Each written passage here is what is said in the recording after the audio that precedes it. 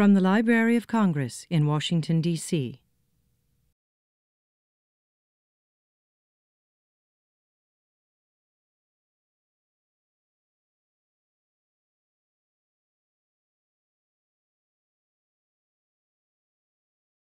Good morning, everyone. I'm Deanna Markham. I'm the Associate Librarian for Library Services, and it is my great pleasure to welcome you to this wonderful day.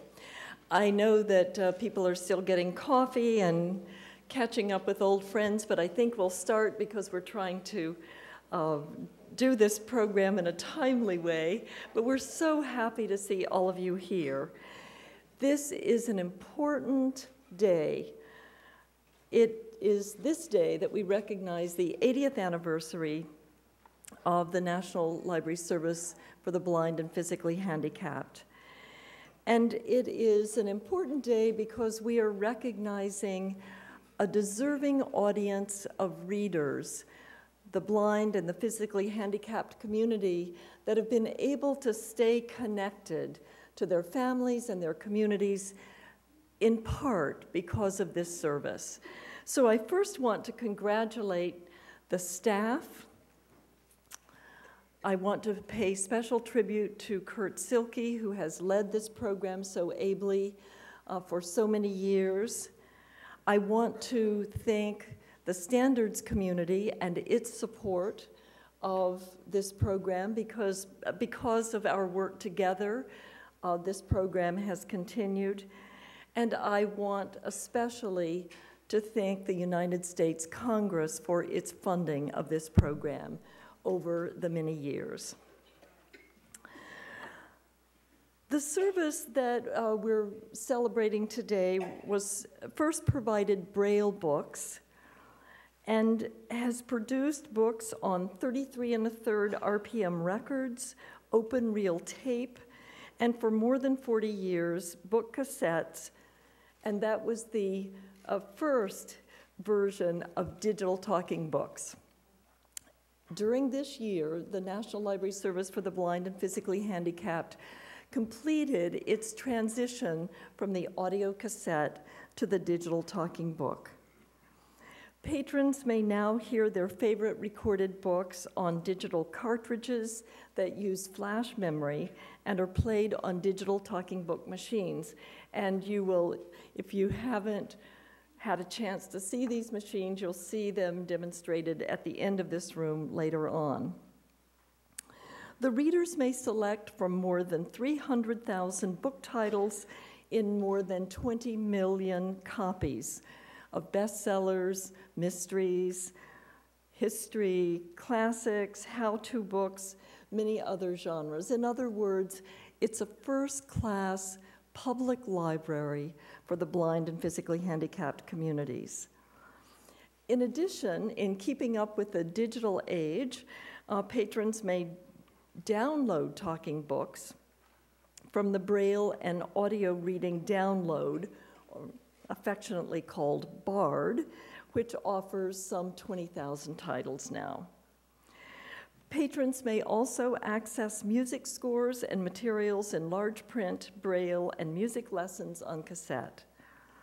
The National Library Service for the Blind and Physically Handicapped has served America by keeping blind and physically handicapped individuals connected to the world through reading. This program allows them to continue to expand their knowledge, enjoy the arts, and generally keep in step with their sighted peers. We are delighted that all of you have taken time to come here today and share in this celebration that celebrates an invaluable service, and I'm sure you're going to be inspired by the stories you're going to hear from our distinguished speakers today. And so we'll get on with the program now, and I'm delighted to introduce the first speaker, the 13th Librarian of Congress, Dr. James Billington.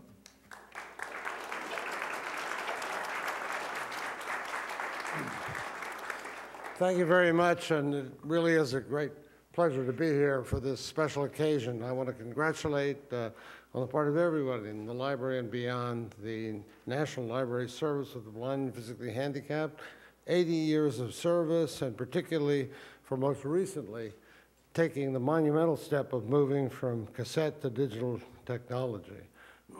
I might say that this is one library program that even before I came to Washington, let alone came to the library, I had a great affection for, since my maternal grandmother lived with us for many years, late in her life, and she died just 2 weeks short of her 105th birthday.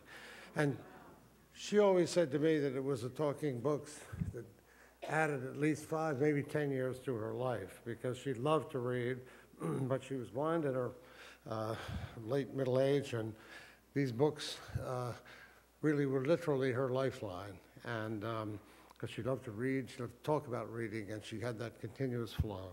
I might also say that among the many compliments you receive and hear about for this program, I might just mention two. The late Saul Lenowitz, who's a great figure in Washington, had a granddaughter who was physically handicapped. That's the part of the service that we maybe don't talk about so much, but she was immensely helped. She was in a hospital in Canada more or less for life, but she was able to read despite virtual total paralysis because of the ingenuity of the service.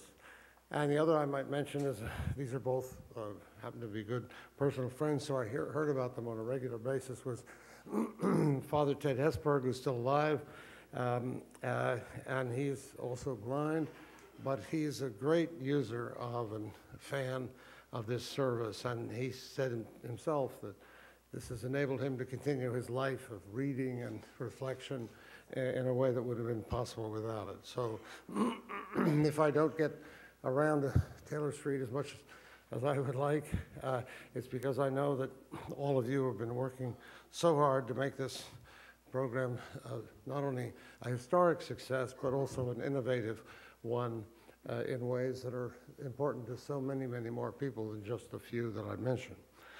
Now, digital talking book players bearing the Library of Congress label are entering the homes now of American citizens all across the country, in U.S. territories, and even abroad.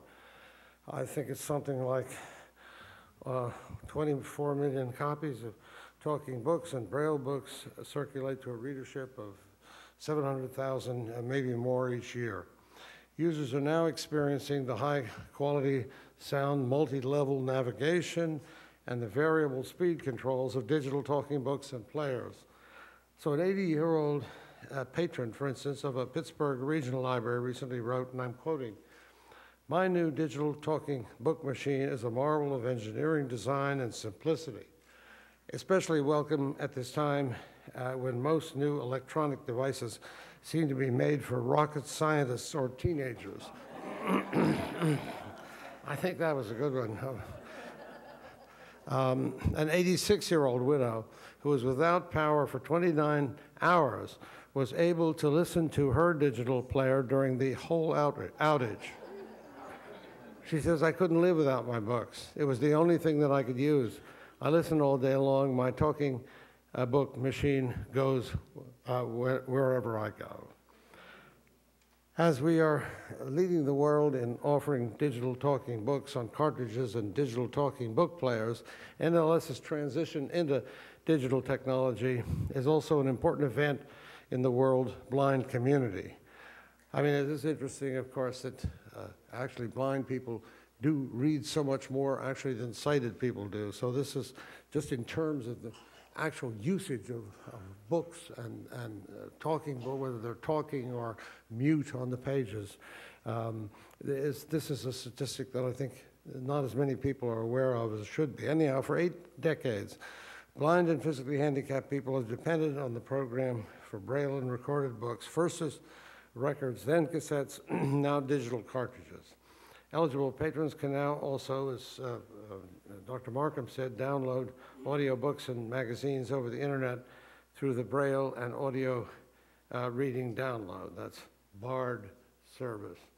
I know I was out on the West Coast and they said, "No, that's a subway service." And I said, no. It is a subway service, but this isn't the subway. This is mainstream for... anyhow, a woman in Kentucky praises the service, saying, and I'm quoting again, finally having instant access to thousands of books and magazines that I can download and read as desired rather than waiting and hoping for new books to come in the mail has been an incredible experience. I've recently started going back and reading a lot of the classics that I either hadn't read or didn't appreciate as a child, such as Charlotte's Web. After only a little over a year of using Bard, I can't imagine what I did without it. NLS is a vital part of its users' lives, deserves recognition for its contribution to American learning and culture.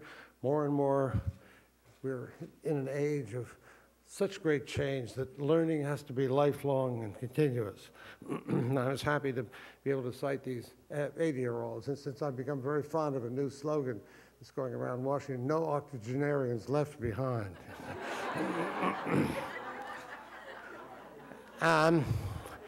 Anyhow, the library does salute, as Dr. Markham did, Kurt Silke, the man who's guided the National Library Service of the Blind and Physically Handicapped for so many years, and also the entire superb NLS staff for this great contribution to reading, a great contribution to America, and indeed the world.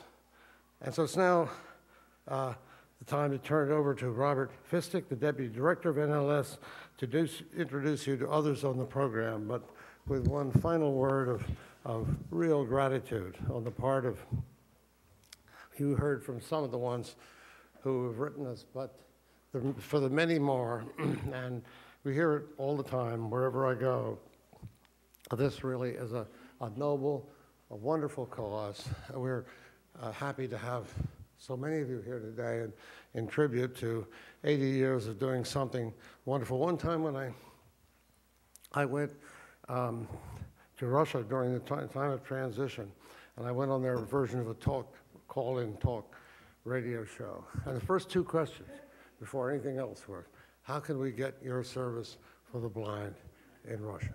Wherever you go, this is an internationally famed program. It's a wonderful expression of the best in America. I congratulate you, and Dr. Fistick, the floor is yours with our thanks and gratitude to all of you who have made this 80 years one of the really great periods of national service.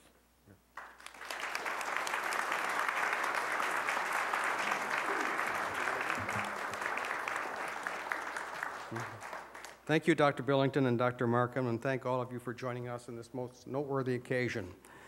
The Talking Book and Braille program exists to ensure that everyone has access to the written word.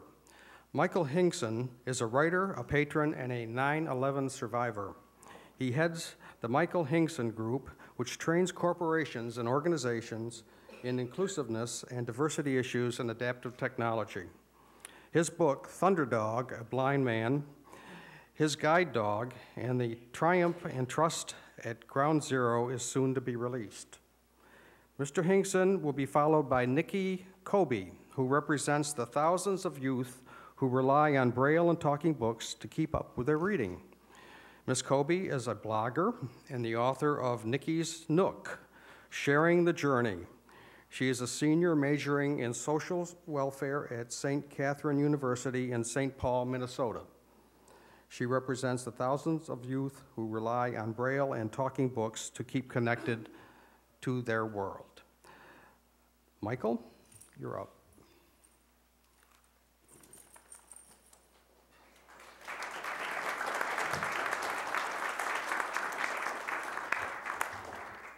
Dr. Fistick mentioned 9/11.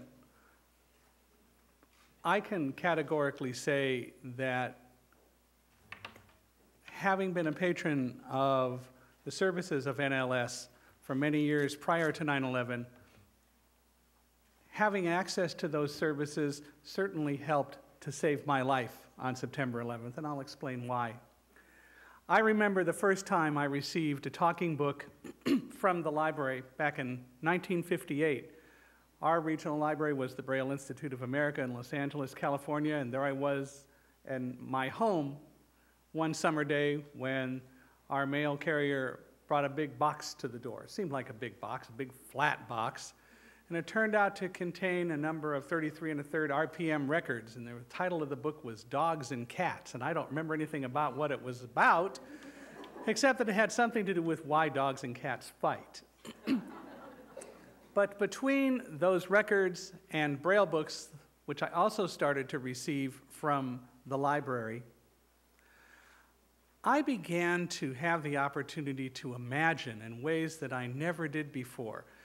The kind of imagination one can only get from reading. And through the rest of grammar school and on into high school, I read a variety of books, many that I never even ordered, but showed up for whatever reason. I remember, for example, when I was 14, receiving Dante's Inferno. That was a hell of a book if I ever read one.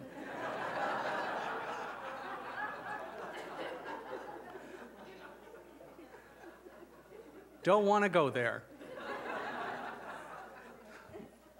But even so, it was all about thinking of the imagination of these people who wrote. So a lot of fiction books with the imagination that came out of those writers. But not only that, but reading biographies, autobiographies, more popular nonfiction literature, and reading about so many people who were doing so many creative things, and constantly thinking about the fact that these people were doing what they did because they had visions. Whether it was fiction or nonfiction, people visioned. And so, as I went on into college and then beyond, continuing to read some of the more famous authors when I was not reading textbooks, Mark Twain, my favorite author, Robert Heinlein, The Moon is a Harsh Mistress, which I think is still the best science fiction book ever written, and a number of other texts of various kinds, thinking about the imagination that these authors had to create the kinds of things that they did, told me no matter what I did in life, I needed to imagine too. And so I went out into the world, went to work, and eventually I was asked to lead a team in the World Trade Center in New York, and our office was on the 78th floor of Tower 1. Well, as soon as I knew I was going into the World Trade Center, knowing that there had been an attack on that building 10 years before, or 8 years before, I started thinking about what would I do if I ever were confronted with an emergency. And almost daily, I imagined what I might do. And that was in large part because I had read so much about people and what-if scenarios and dealing with management theory and how would you handle this emergency or that situation. It was something that was constantly on my mind, so that when the events of September 11th actually occurred, in a sense it was almost second nature not to panic, because I had created a mindset in myself that said, got to work with whatever comes along. And I can't say that you can truly prepare for something like 9/11, but for me, I think I was as prepared as I could be, in large part because I had the opportunity to read. I was given a gift by NLS that no one else could ever provide. And from the time that Mr. Silke took the reins of NLS, how this organization became a truly world-class library. It got to the point where I could get the books that I wanted rather than the ones that I didn't expect. I haven't reread Dante's Inferno. I really should.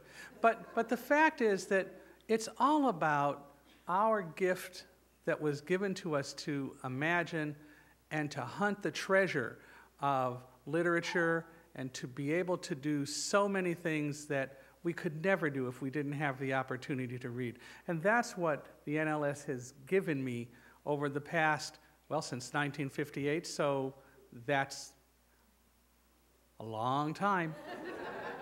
And I can only say thank you, NLS, and thank you for the 80 years of service that you have provided. We look forward to being around in another 80 years to continue the process and to be here to celebrate again. Thank you all.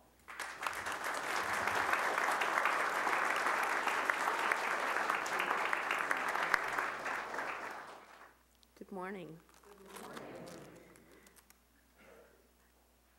As a recipient of Talking Books for over 20 years, I am really pleased, just beyond words, to be here for this historic milestone. I'd like to focus on some of my favorite books, which range from mysteries to romance to nonfiction accounts of healing and hope, and share a compelling story, at least I think it's compelling, of how the Talking Book program has literally changed my life. My favorite mysteries are written by Tess Gerritsen. She has several books available in the program, and I would be hard-pressed to choose a favorite one, so I'm not going to try. In the romance category, I enjoy books by Danielle Steele. Honor Thyself, Accident, and Amazing Grace are some of the favorites. It's really wonderful for me to be able to discuss popular books like that with my friends. In the nonfiction realm, I focus on books which inspire me, many of which talk about healing and living with disabilities and chronic illnesses. They include The Anatomy of Hope by Jerome Groopman, Life Disrupted, Getting Real About Chronic Illness in Your 20s and 30s by Laurie Edwards, Miracles Happen by Brooke and Jean Ellison, and I Am the Central Park Jogger, A Story of Hope and Possibility by Tricia Miley. I'm an active member of the American Council of the Blind, and through that organization, I gain advocacy skills and meet wonderful people. One of them is Mr. Silky. Through his help, my book was produced in Talking Book and Braille formats, which allowed me to reach many readers who would not otherwise be able to read my book. My book, Nikki's Nook, Sharing the Journey, is about my journey as someone who is blind, a college student, and a person with chronic pain. I describe the challenges I face when my blindness and chronic illness collide. I will never forget the day I first read my own book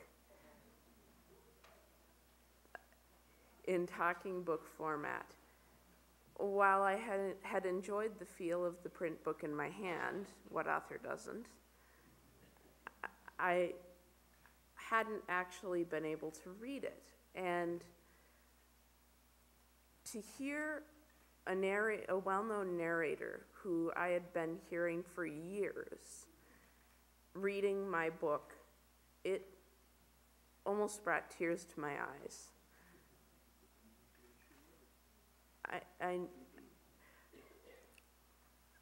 In my book, I mentioned a fear. Actually, let me back up here and explain that my book, like I said, talks about the chronic pain. And in my book, I mentioned the fear of a surgical procedure which could possibly relieve my pain, but which I was not certain would be safe or accessible for me and or my guide dog, Julio. In essence, the surgery implants a device called a spinal cord stimulator near the spinal cord, as the name would suggest, to replace the pain signals with the tingling sensation. I feared I would not be able to operate the device without sight, and that the tingling would interfere with my ability to feel the ground underneath my feet, an important task for someone with a guide dog. Through the Talking Book program, a man with my same nerve condition, experience with a guide dog, and a spinal cord stimulator, read my book and contacted me by email. He alleviated my fear regarding the stimulator, and we became friends. After 8 years of treatment, my doctor told me my only option for pain relief was the stimulator. I would never have had the courage to undergo the procedure without the help of the Talking Book program. The surgery worked, and for the first time in 8 years, I have excellent pain control. Thanks to the Talking Book program, I can now focus on living like any other 24-year-old. I can read some wonderful books and discuss them with my friends. The program has truly enhanced my life, and I congratulate everyone on this amazing milestone.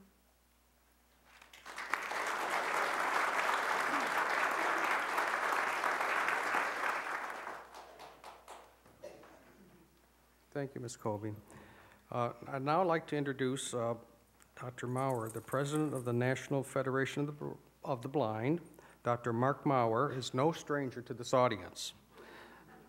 Aside from leading the 50,000-member organization, Dr. Maurer advocates continually to ensure that people who are blind and have the same right to enjoy literacy and culture as their sighted peers. Please welcome Dr. Mark Maurer.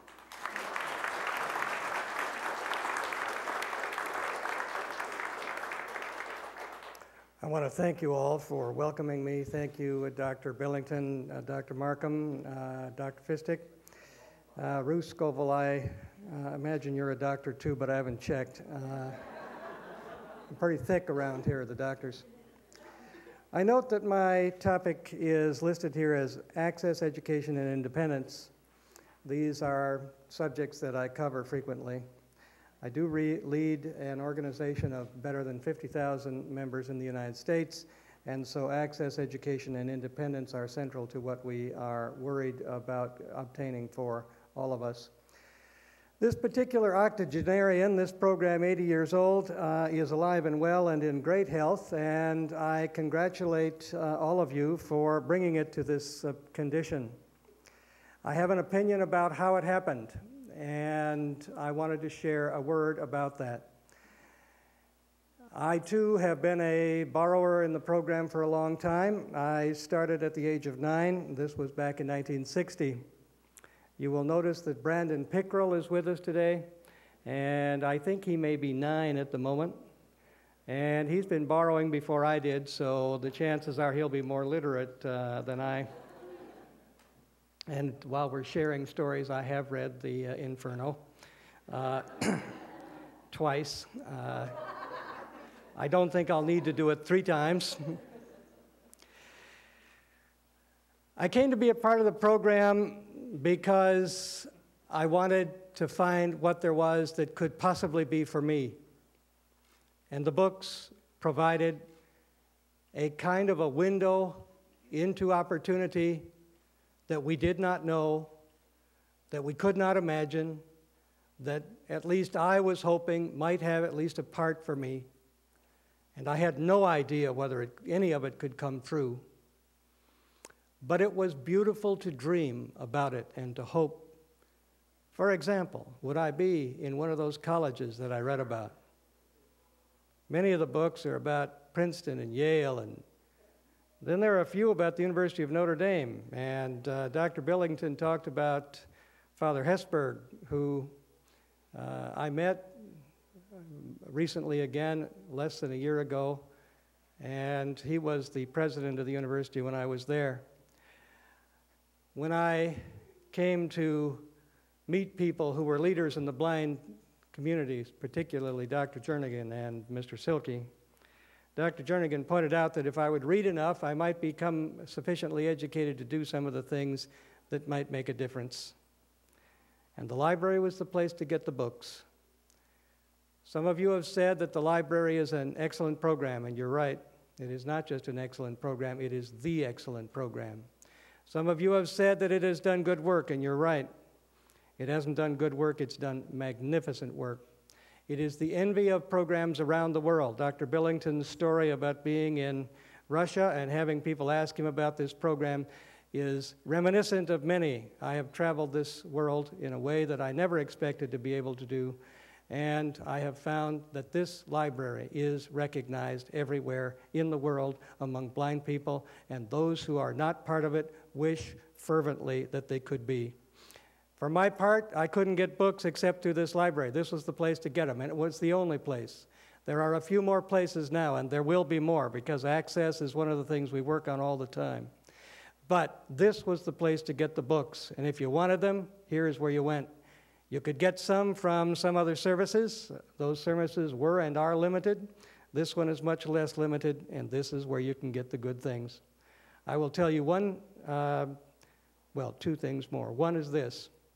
These readers that we're about to hear from today, some of the most slept with people in the United States.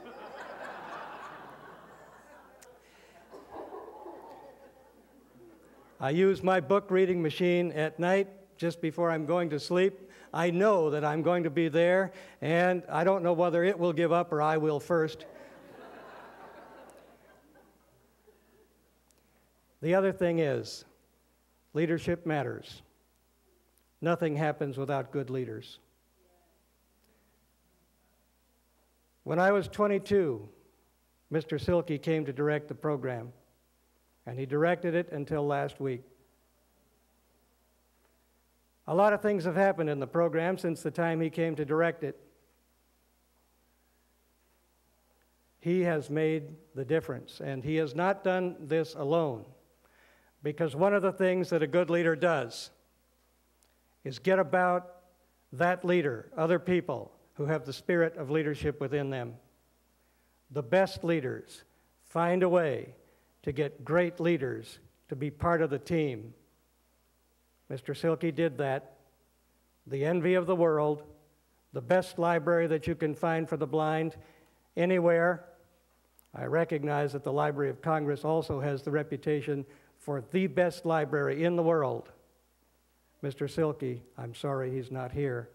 He asked me to come. I agreed to come because he asked me. I love the library and its service. I admire the outstanding work of the people who made it possible. I look forward to helping build this program and giving it support from those who care about becoming literate and building things that never existed before we had the knowledge to do it. Thank you.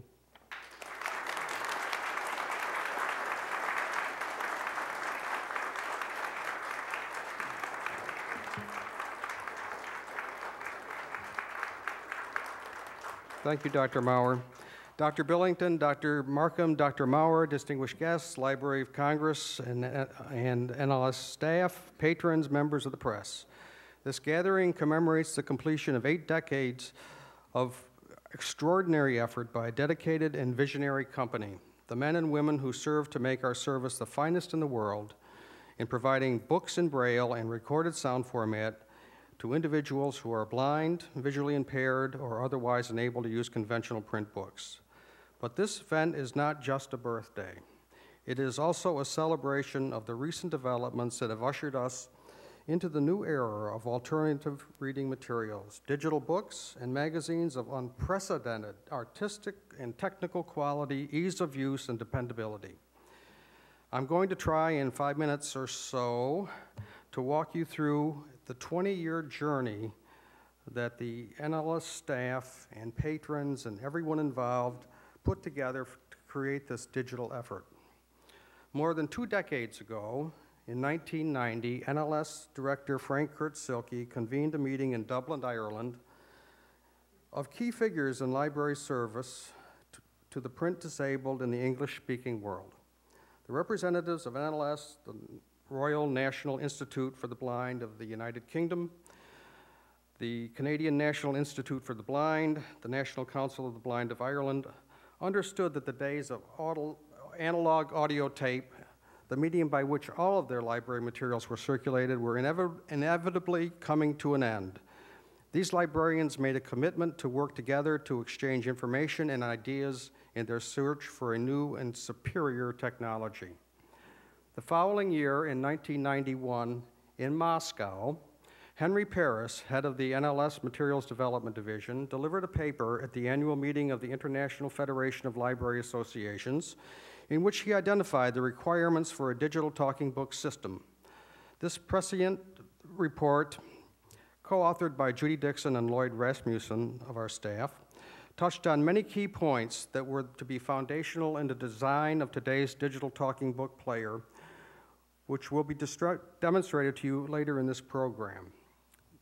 The NLS Technology Assessment and Research Program, known as TARP, was launched in 1992 under the auspices of our chief engineer at that time, John Cookson, who's here with us, to implement a structured evaluative process for assessing potential digital media and for developing a suitable playback device, including a consideration of commercial off-the-shelf players and researching key digital technologies such as speech compression, variable rate playback, and internet book distribution. At a 1993 TARP meeting, NLS Research and Development Officer Michael Moody proposed the use of solid-state flash memory for the distribution of NLS talking books, noting the congruency between flash memory and the needs of NLS. It was a robust and reliable, and it had high storage capacity. At the time, flash memory was prohibitively expensive. It cost $1,500 for 128 megabytes, just enough for one average talking book. But prices were predicted to fall dramatically within a decade, and indeed they have. Under the leadership of Brad Corman, Chief of the Materials Development Division, a group of NLS managers and technical experts who, as the Digital Audio Development Committee, met twice weekly through the late 90s and until the first years of the millennium to tackle the big questions, meet obstacles, and preempt anticipated problems.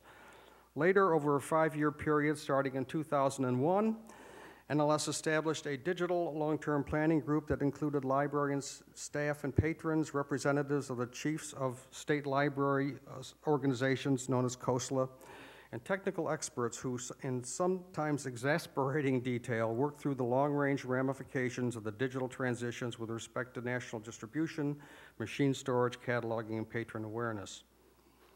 There would never have been a digital talking book without the development of the ANSI/NISO standard, which was tirelessly shepherded through committee work by Michael Moody. Beginning work in 1997, the National Information Standards Organization gave it its approval in 2002 for the standard for the digital talking book ANSI/NISO Z3986. This universal standard addresses the requirements of a range of agencies serving users with a wide variety of reading needs. Early in 2005, NLS contracted with Patel, a leading technology innovation firm, to design and develop a digital talking book playback machine. To ensure product accessibility for NLS patrons, experts in disability and technology issues were engaged as subcontractors on the project. Humanware, formerly known as Visual Aid, a leader in digital talking book technology, the National Federation of the Blind, the largest organization of blind persons in the United States with more than 50,000 members, and the Trace Research and Development Center at the University of Wisconsin-Madison, which makes information technology and telecommunication systems accessible by people with disabilities. Following a long and arduous system design process and the acceptance of working prototype machines and a period of extensive usability testing with hundreds of active NLS patrons and network library staff members in both controlled and informal settings, probing the player and the book cartridge for any conceivable flaws, users apprised the shape, the placement, the appearance, the ease of use of control buttons, player size and appearance, cartridge insertion, power cord insertion, storage, and the use of the retractable handle. The audio characteristics were tested exclusively from speaker size and performance, tone and speed adjustments, capability, and the programmed audio self-description provided by each control. Lessons learned were incorporated in leading to NLS acceptance of the machine that is now in use. The digital talking system marks a stupendous leap beyond the cassette machines that have served us so well since the late 1960s. The digital player is significantly smaller and lighter than the cassette machine and easier to handle and control. The audio quality is superb. Tone and speed are easily adjustable. The machine remembers your place in the book, even if you remove the cartridge.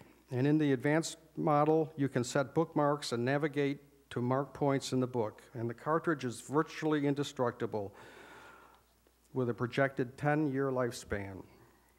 Manufacturing contracts were arranged in early 2008 and production of the new digital talking system. Our quality assurance staff visited manufacturing startup lines in Japan to guarantee that the machines coming off the line met our rigorous specifications, and random samples are checked continually at our Allentown, Pennsylvania arrival facility to ensure that there are no lapses in quality.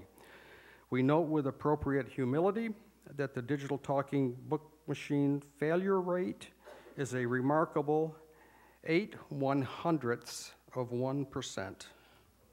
It's incredible.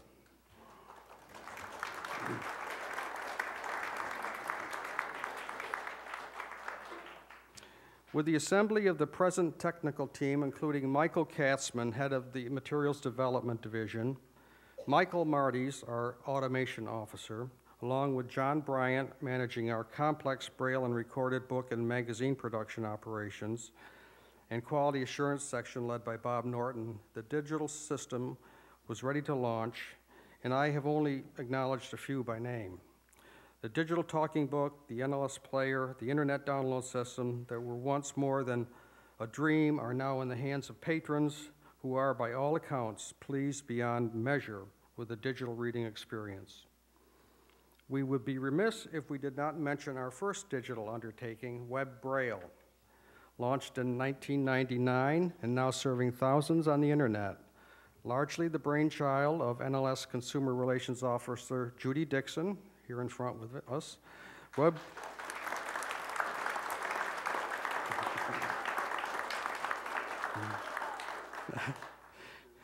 Web Braille provides eligible Braille readers with direct access to books, magazines, and music materials and electronic Braille files for download or use online. NLS continues to add hundreds of new titles each year. Thank you, Judy. In closing, I want you to know that we rely on the active collaboration of NLS patrons to make our service what it is. They are seldom shy about making their voices heard, and we listen to their calls and read their emails, responding to in whatever ways we can to meet their needs. Additionally, at NLS, we conduct 2 annual advisory group meetings that allow face-to-face interactions between NLS staff in Washington with librarians and support personnel of the 121 libraries around the country that provide direct access to patrons with patron representatives who are selected to speak for large regional constituencies. Represented in both of these meetings are the National Federation of the Blind and the American Council of the Blind, 2 key constituencies that have supported NLS through the years with their ideas, their enthusiasm, and when it has been warranted, their constructive criticism. It is difficult to imagine our service without the active partnership of these estimable organizations. Today, we are optimistically looking forward, inaugurating outreach campaigns targeting both the general public. There may be nearly 3 million blind, visually impaired, or physically handicapped individuals in our country who are eligible for the service, but unaware of its existence, and to institutions, including schools, libraries, hospitals, nursing homes, retirement communities, and rehabilitation agencies. NLS currently serves around 28,000 institutions, but there are nearly 10 times that number that we plan to reach out to in the near future. As we look into the millennium, we see boundless possibilities for the expansion of resources for the blind and physically handicapped individuals. Universal access may indeed be finally within our grasp, and we at the National Library Service will continue to do our very best to work toward that ideal. Thank you.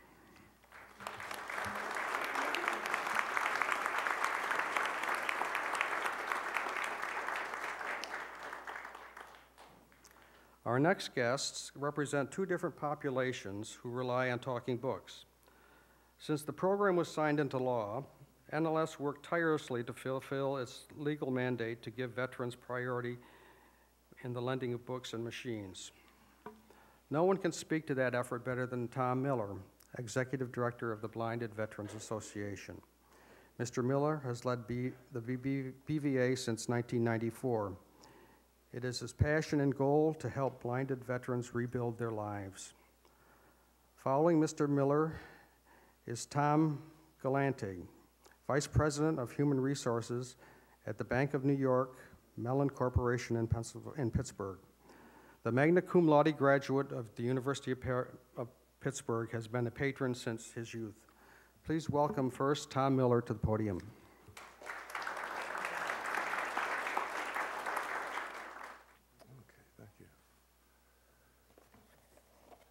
Thank you. Excuse me. Good morning, and thank you very much, Dr. Fistick and Dr. Billington, Dr. Markham. I'm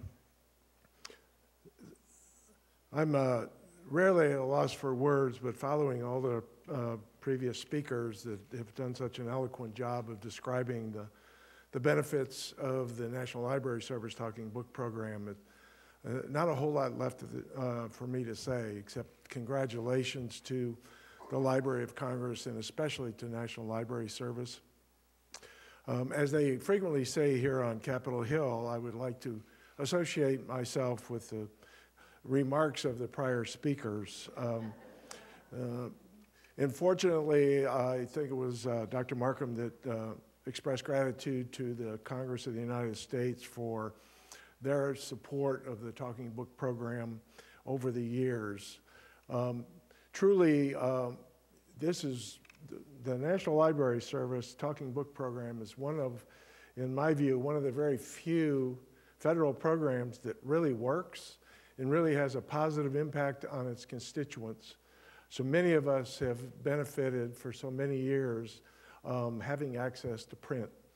For those of us who lost our vision somewhat later in life, and of course my constituency, our blinded veterans, the first thing that you realize is once you lose your vision, you've lost your access to print, lost your ability to read, and that only adds to the trauma. The other, I suppose, most significant loss is the loss of the ability to drive. All of this relates to the loss of independence. And that is the one thing that's so critical for all of us who have lost our vision, whether from birth, early childhood, or somewhat later in life, to sudden and traumatic loss or age-related loss of vision. Dr. Fistick just mentioned the Veterans Priority. We are incredibly grateful for that, and it was never more adequately addressed than with this rollout of the Digital Talking Book Program. Blind veterans across the country are registered patrons with the National Library Service. We're the first to receive the digital playback equipment and access to the digital talking books. I have heard nothing but very, very favorable, very positive comments about the playback machine and the flash memory cartridges. It's just an incredible advancement. For some of us who are electronically challenged, the digital talking book machine is one that most anyone can operate independently with ease and to enjoy the books of their choice. Dr. Markham talked about the comprehensive nature of the collection of titles offered by the National Library Service, whether it's fiction, nonfiction, history, classics, self-help, how-to, magazines. Blind people across this nation have access to just about anything that they have an interest or desire to read. And they can receive these titles in a very timely way as the result of a very efficient and effective national network of cooperating libraries. When I lost my vision in Vietnam, I'm originally from Detroit and was first introduced to the Talking Book program at a VA Blind Rehabilitation Center. And when I returned home to Detroit, signed up with the Talking Book program there and had excellent service. I worked for the VA in Detroit for 6 years and then transferred to the VA in Waco, Texas. And once again, got excellent service from the cooperating library there. And no surprise, that pattern has continued since I moved here to Washington, D.C. The Martin Luther King Library here in the district does an excellent job in meeting the needs of its patrons and distributing books and machines when necessary.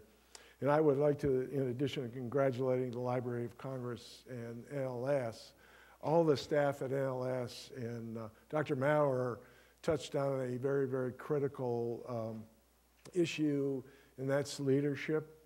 And Kurt Silke has done a marvelous job over the years in leading. In fact, I think he was here when this building was built. Kurt's vision and his ability to identify high-quality professionals to assume leadership responsibilities within NLS. There's been a lot of turnover in my 43 years of being a part of the Talking Book program, but every time someone retires, there's always somebody ready to step in. There's never a loss in terms of quality of service, delivery of service, or vision in terms of where the program needs to go to meet the future needs of our blind and visually impaired and physically handicapped Americans. Due to the current conflicts in Afghanistan and Iraq, our country is creating a new generation of blind veterans, a generation that's much more technology savvy than those of us from Vietnam. Just to give you a little flavor, they've talked about BARD and the digital downloads and the access to digital talking books. When I was going through blind rehabilitation in 1968, electric typewriters were just coming out. Our new generation of blind veterans, all of them have grown up with computers in advanced technology, and they're really into the BARD, the downloads, and all the technological advances. And it's difficult for an organization like ours, which is composed of World War II, Korea, Vietnam era veterans, particularly the World War II and Korea era veterans, you know, up around 80 to 90 years of age, some of the technology is a little much.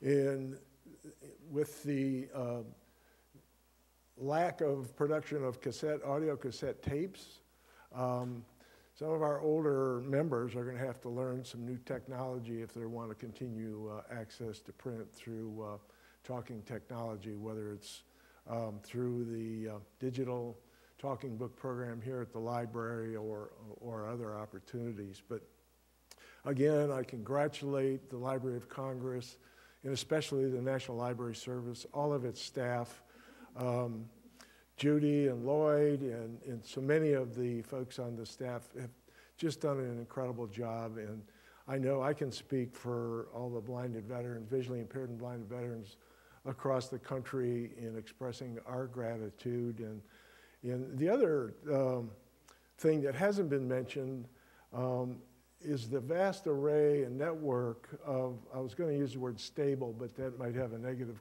connotation, of narrators for the talking books. They just do a superb job. And I know I order books frequently, not by the title or the subject, but by who the narrator is. There are several who have been my favorites over the year, and I think one of them is going to be on the program here shortly. But it's amazing the time and energy and how they can bring talking books alive, bring characters alive, and as Michael and both Mark mentioned, helping one's imagination and vision and help to visualize the printed word and the text they're reading. They just do a fabulous job, and as Some of them tend to retire. They always seem to come up with others that just are incredible.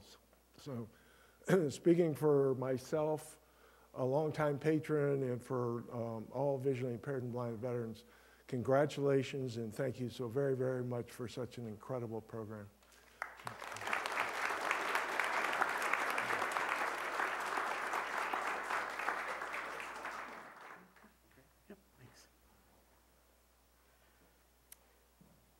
Good morning. I'm Tom Galanti, and I can't say much more about what all the other people have said, except to say that for me, as a user of this program, starting at about 8 or 9 years old to the current day, I think what this program has really done is help me foster relationships. And I'll tell you a little bit about that. Skipping through the childhood phase, but I remember once in college when I started to realize the power of this program. I was reading the book The Godfather in my dorm room in college, and my roommate was there, and he was listening to it with me. And he was so impressed. We got a couple other friends came in, and all of a sudden there were 10 people in the room listening to The Godfather. And I said, do you think we ought to take this out to the lounge and where, you know, maybe we can all breathe a little bit, the size of college dorm rooms? But that really indicated the power and the quality of this program, which I think is tremendous, as the others have said. The other thing that I think is really important for me is I got to use this program in working with my kids. And, you know, I have a son in college and a daughter in high school now. And in working with them when they were younger, reading books with them in Braille, but also listening. And I think that their listening skills are really very good as a result of listening to materials with me. Now, my wife doesn't think so. She doesn't think any of us listen well, but as I point out to her, that's selective hearing. And not anything to do with our listening skills. But also, you know, lots of funny stories. I remember once, it was just after college, I was dating someone and we were on a beach, and we were listening to one of those typical page-turner, you know, beach books, and there were some pretty explicit materials in that book, and the woman who I was with said, please turn that down, people can hear it. And so I dutifully turned it down. And the people next to us said, turn it up! We want to hear more. I thought that was hilarious. She was appalled, but the NLS staff didn't know that that was a barometer to showing that that relationship had a very short life.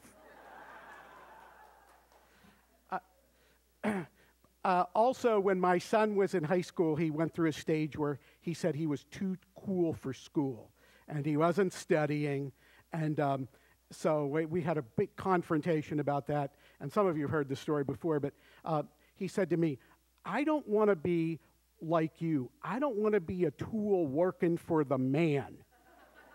And I hadn't heard that since like 1970, But I said to him, I said, well, you're going to read these books, and I'm going to read them with you, and as long as I have my recordings, brother, I am not the tool. I am the man. So, well, he did get through high school, and he is in college, and all is not lost. Professionally, I mean, I can't tell you how many times the people in my regional library who provide these services have helped me get materials, especially doing some of the work that I've done internationally with, you know, our company moving into India and China and the Middle East and understanding things about those cultures and giving me some familiarity where, at least at a professional level, I could pretend to know what I was talking about. As well as actually getting some substance into my head. But I think really the critical thing for me and the most poignant piece of this is I lost my dad about 1.5 years ago, and he was a veteran in World War II. And toward the end of his life, we started to listen to a lot of books together because he, worked up until he was 87, but started to slow down after that, and he loved to read, but couldn't read very much anymore. He got tired quickly, so he liked to listen to books with me. We started to listen to a lot of books about World War II, and I remember particularly listening to the Herman Wouk books that some of you may have read, the War and Remembrance and the Winds of War books. And it was interesting because he started to tell me things about that happened to him in World War II that I never heard before. Because, of course, he was of that generation that you didn't talk about those kinds of things, that you came home from the war and you went to church and you went to work, and that's how you dealt with things. But he really shared a lot of his experiences. He was in the Battle of the Bulge. He had severe frozen feet to the point where his feet were almost amputated. All the fear and anguish that he went through and the tough rehabilitation. And he was never able to talk about that until that time, because we were reading those books, and that allowed him to be in an environment where it was okay for him to talk about it. And when you lose somebody, you really cherish the memories, and that's one of the things that I'll always remember, and this program really helped bring that forward. And finally, I want to say, going back to that book about the Godfather, the book was read by a gentleman named Robert Reddick. And it's interesting because I was reading the book not too long ago with my son, and there was a new version of it done by Robert O'Keefe. And that was a fine version. But when I listened to it, I'm thinking to myself, you know what? Vito Corleone doesn't sound like that, because I'm thinking about the book, to Tom Miller's point, from the original reader that I'd heard. And although that was so long ago, sometimes you get memories that really are very powerful, and the imagery of that is so powerful that's how I remembered those characters. And although the new one was fine, it just wasn't like the old one. And you're going to hear from one of our great narrators shortly, but that's the power of having great narration, as well as being able to share with people oral interpretation of literature, which as a society we don't do much now, because we used to do a lot of reading aloud to each other, and that's lost. So from my experience with my kids and my friends, and my dad in particular, it was really great to still have that opportunity, and this program allowed that to happen. Thank you.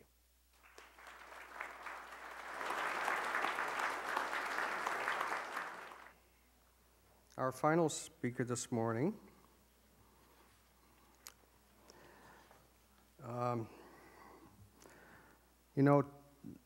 talking book narrators are rock stars to NLS patrons. It's really true. Martha Harmon Pardee has narrated more than 1,100 audiobooks. For the past 16 years, she has been a full-time narrator of audiobooks at Talking Book Publishers Incorporated in Denver, Colorado. In 2004, the American Foundation for the Blind presented her with the Alexander Scorby Award, and in 2003, the Canadian National Institute for the Blind recognized her with the Torgey Award. Both awards highlight the importance of talking books to blind, visually impaired, and print-disabled readers. Please welcome Martha Harmon Pardee.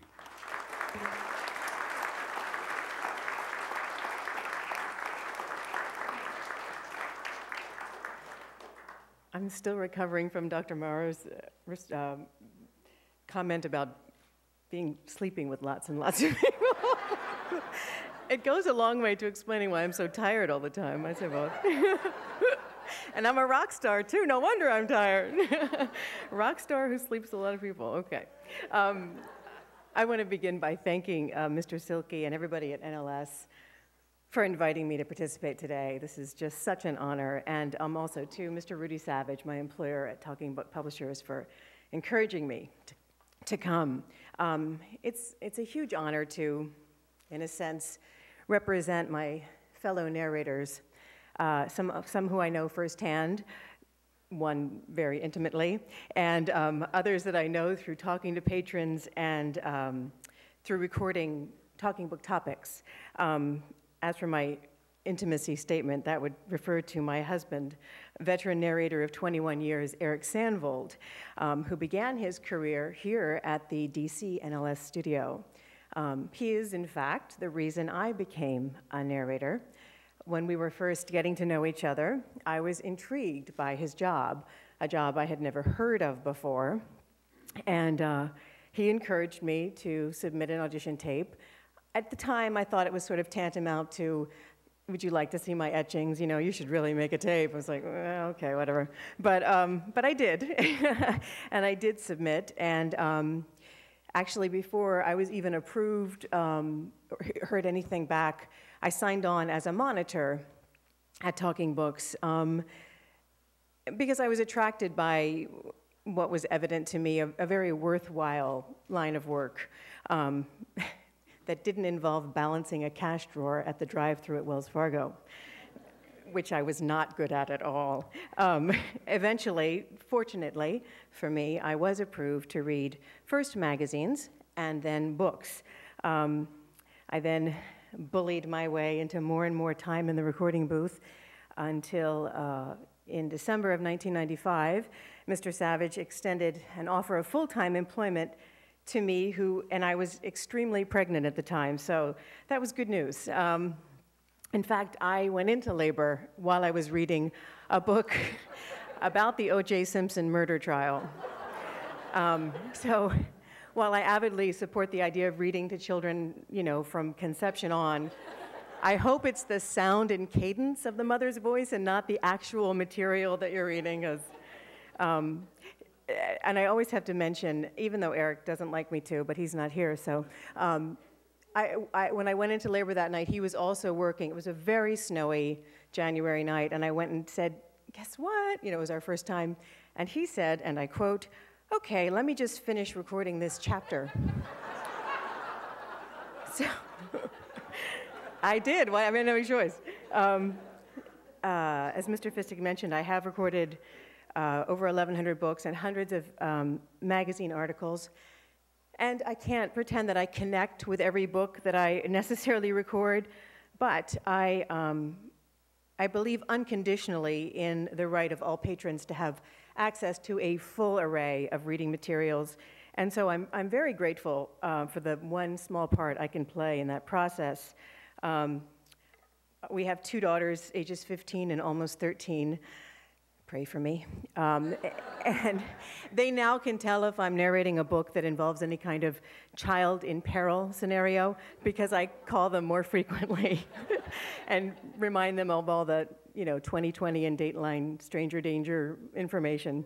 But without a doubt, I mean, there's no question what I enjoy most about my job is the unfortunately all too rare opportunities when I get to interact with subscribers and patrons. The feedback and encouragement that I get on those occasions are so, it's just so generous, and they really does feed my soul and keep me going, because, you know, I spend a lot of time by myself in a little black room, and so it's nice to actually connect with people. Thanks to the internet, I've been able to develop some relationships with some of those people, and just am so lifted up when they send in emails. And in fact, when I was invited here, I put out an email to all my peeps and said, hey, I'm going to go do this thing. Quick question, you know, why is the NLS valuable to you? I got lovely, lovely, heartfelt, and enthusiastic responses, but I'd like to share one with you. And this actually comes courtesy of Dick Wamser of Roseburg, Oregon. Hi, Martha. I sent your request to Elizabeth Shilhab. Elizabeth, I hope I said your name right, who shall be 80 years old this September. She began attending the Texas School for the Blind in 1939, having residual sight at the time. I felt she certainly had the credentials for a reply, which appears below in quotes. Quote, talking books read on tape are valuable to me because at any given time, I can travel to any part of the world with full descriptions without the inconvenience of actually going there. become educated in matters of health, government, personal relationships, enjoy humor at its best, become engrossed in suspenseful, can't-put-it-down fiction, all with the mere press of a button. It's difficult to enumerate in one sentence when a whole essay would only barely achieve it. Praises go to the inventor of these wonderful machines and to the talented and dedicated readers who throughout the years have made it a reality. Elizabeth. So, to Elizabeth and Pratt Smoot and NLS, I extend warmest 80th birthday wishes, my deepest gratitude for including me today in this wonderful anniversary.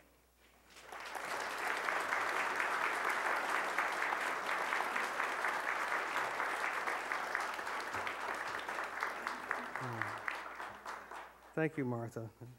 I'd like just to take a moment to introduce the new acting director of NLS, Ruth Scoville. Ruth has come to the library some years back to actually be the head of the Culpeper facility, the motion picture facility that the Hewlett-Packard $175 million project. She was in charge of building the facility and taking care of everything. She's made an enormous contribution to the library so far. We're very pleased to have Ruth as acting director while the library goes out to search for a new director. And hopefully will stay for 38 years as Kurt did and lead NLS into the future.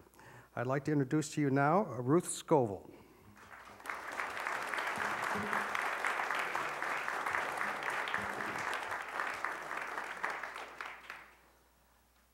I'm going to ask Michael Katzman, who's our chief engineer and chief of the Materials Development Division, for a minute or two to step up, and he's going to demonstrate very briefly here our new technology, and then he's going to be available over on your right. There's a table down there that shows some of our products and the new digital machines. If you want to go down there at the end of the presentation and try them out and see them and so forth, they're available. But Michael's just going to briefly show you what's going on here, and then we're going to conclude.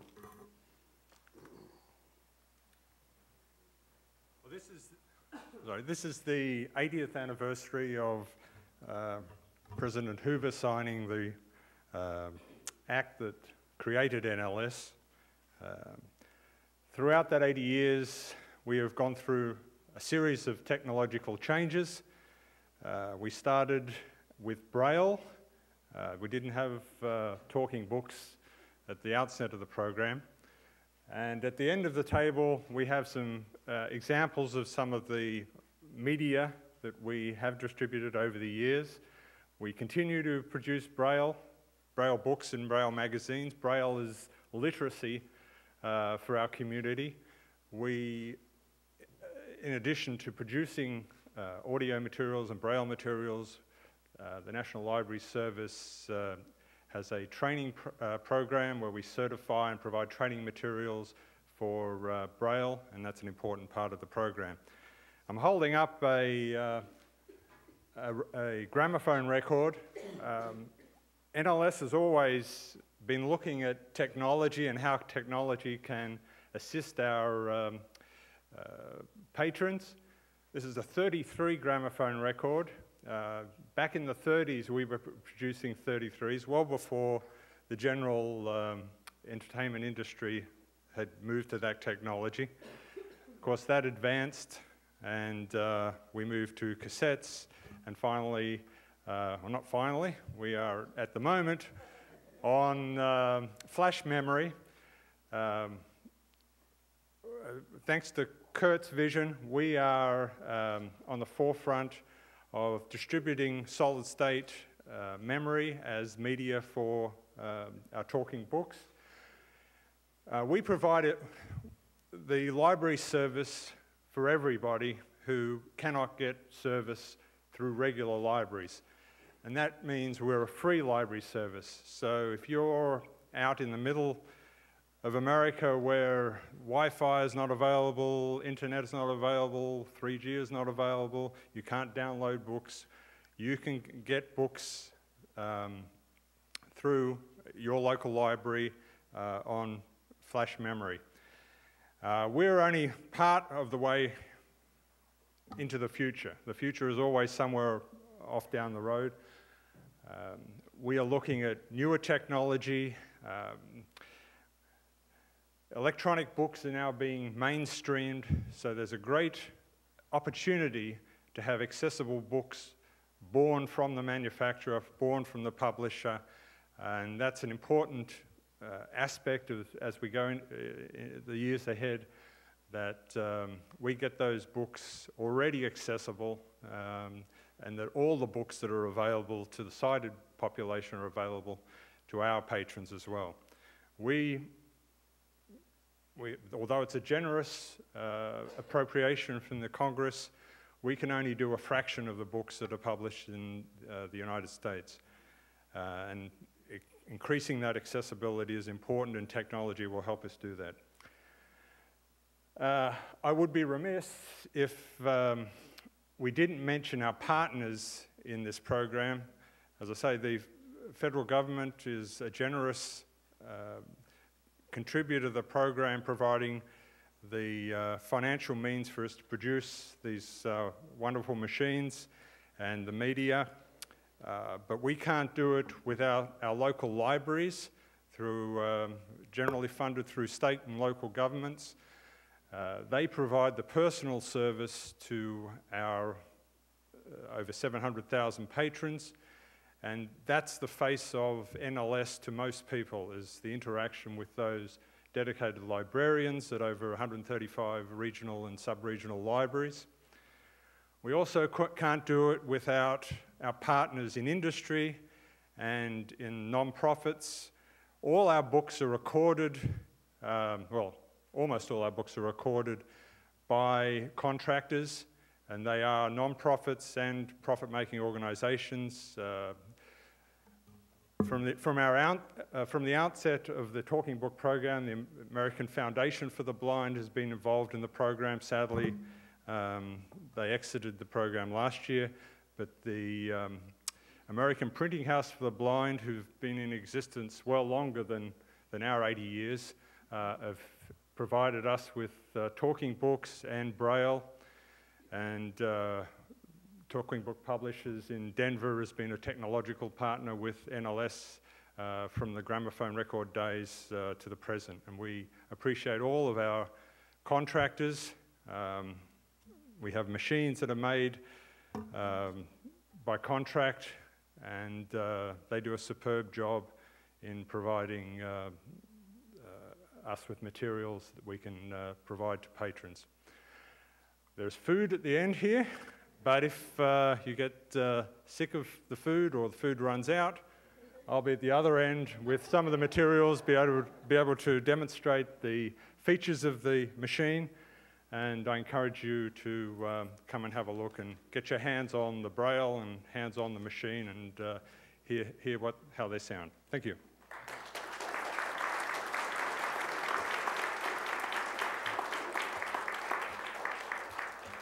Guess what? That concludes our presentation.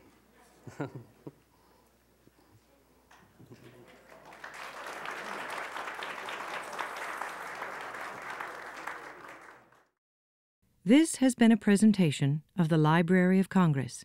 Visit us at loc.gov.